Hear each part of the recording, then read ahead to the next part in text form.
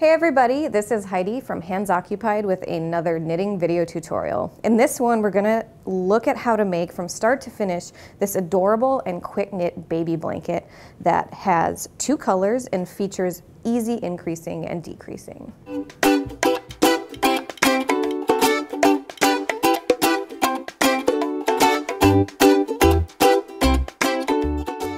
To make this quick knit blanket, you're going to need to have a set of needles and yarn that is suited to those needles. So make sure to double check the label on your yarn that you're using the right needle size for the yarn in question. If you want to knit this faster, make sure to go with a bigger needle and its corresponding bulkier yarn. To get started, I'm using Red Heart Super Saver and its corresponding size 7 needles, and I'm going to start with an easy casting on of 3 stitches. If you are like me and don't like casting on or binding off, this is definitely the project for you because the cast on and bind off stitch count is just 3 stitches. So I've got those 3 stitches cast on, and now I'm going to slip the first stitch and knit across the row like so. And for row 2, we're going to do the exact same thing. So turning our work, we will slip the first stitch with the yarn towards us, and with yarn in back, knit across the rest of that row. Easy enough. And now row 3 is where things get slightly more exciting.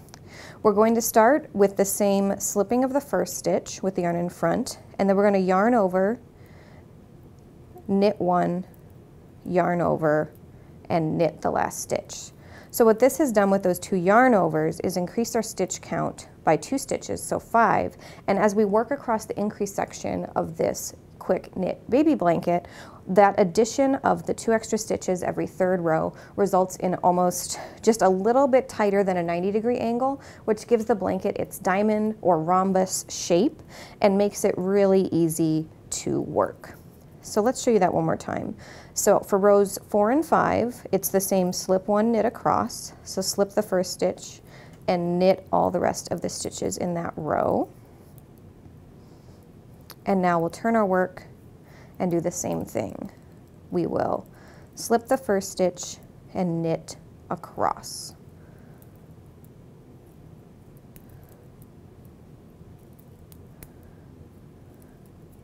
And looking at the other side, we're now back to an increase row, because every 3rd row we increase. We slip 1, yarn over, and we'll knit until the last stitch of the row. So that's, in this case, knitting 3. And now we're at the last stitch, but before we knit that, we're tossing in a yarn over and knitting 1. So as you work this pattern, you'll get really used to the routine repeat of increasing every 3rd row all the way to the widest part of the blanket before we get to the decrease. So let's pretend we are at the widest part of the blanket. In this case, it's just 7 stitches, so it's more of a swatch, but this is just for demonstration's sake to give you an idea of how this works. So right now, I'm going to slip 1 and knit across twice. So 2 rows of that, because we have to remember our 3-row repeat for this guy. So there's 1 row, turning our work, we'll slip 1 and knit across the second one.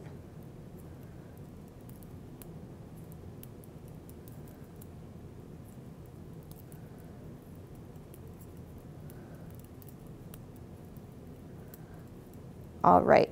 Now, for decreasing, the pattern calls for changing your color, but conveniently for us, my variegated yarn is about to do that work for us. You can switch, with this pattern it's really nice because you can switch colors whenever you want. It's a great scrap busting blanket, or you can use a variegated yarn, or do like I did in the bigger blanket you saw at the top of this video and just change colors halfway through. So for the decrease row, we'll slip 1, and then we're going to do a left-leaning decrease, also known as a slip, slip, knit. So we'll slip 1 knitwise, slip 1 purlwise, and knit the 2 stitches together as 1. So now those 2 stitches have been decreased to 1 stitch. And now we're going to knit until the last 3 stitches, which in this case is just knitting 1. If you're working on a wider row, you'll work a whole bunch of other plain knit stitches before you get to the last 3. And now we'll end our row with a knit 2 together, knit 1. and there are 5 stitches left on our needle. And you'll see now that we've got a bit of a square shape forming in our work. Next, we'll do our 2 rows of slip 1 knit across. There's the first one. Turning our work, we will slip 1 knit across once again.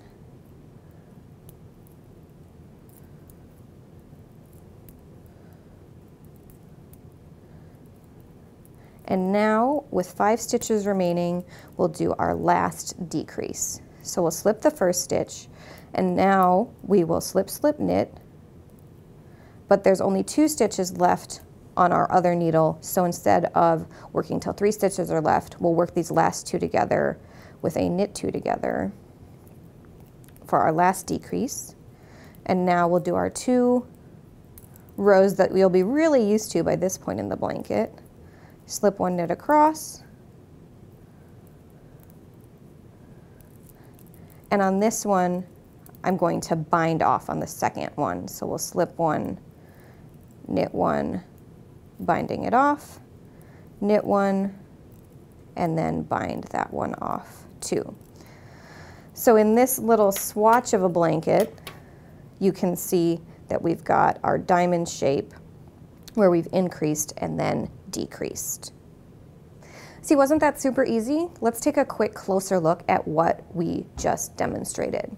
So this is the full-size version of the blanket. This is done with Bernat bulky yarn. This also happens to be fully machine washable and dryable, which makes it great for baby projects. So here in the teal half of the blanket, we cast on the 3 stitches, and every 3rd row increased 1 stitch along each side until we got to the widest part of our blanket, which is right here where I changed to the orange color. And then we worked another 3-row repeat with decreases along each side until we get to the far end where we did an easy 3-stitch bind off.